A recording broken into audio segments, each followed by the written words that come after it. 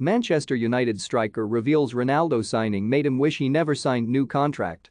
Edinson Cavani has revealed that he would not have extended his Manchester United contract if he knew Cristiano Ronaldo would be joining the club.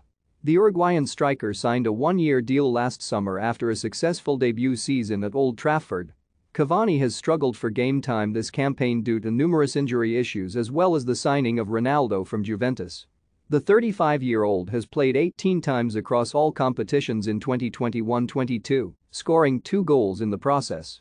Speaking to ESPN Brazil, Cavani, who returned to action on Monday against Brentford, has said that he would not have extended his United contract if he had known the Portugal captain was set to return.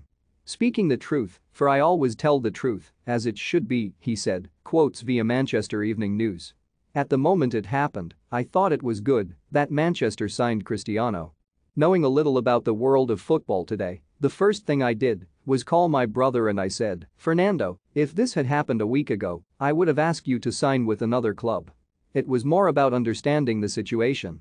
Not because I couldn't play in my place at Manchester, but because there are a lot of things in football today that are different from how they were with other coaches, how it was before, years ago.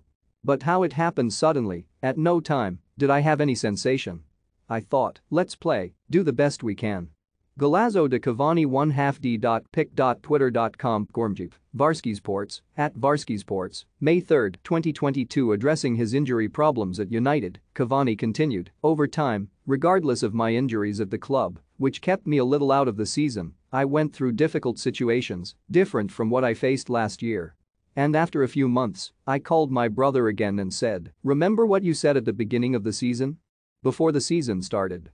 You see, I'm speaking as if we were sit next to each other. Here there are no secrets in football. For me, it's all been made up, and I have a vision of football that nobody takes away from me. So I called my brother and said that.